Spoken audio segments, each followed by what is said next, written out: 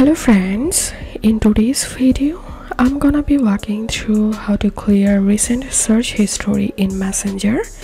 But before getting started this video, make sure to subscribe. How to do it: so open your Facebook Messenger and tap on search, and here you will get your recent searches. So tap on edit, and here you can clear your recent search history one by one by tapping on this cross icon next to the user. And if you want to clear all of your search history, then tap on clear all and tap on clear searches, and that's how you can do it.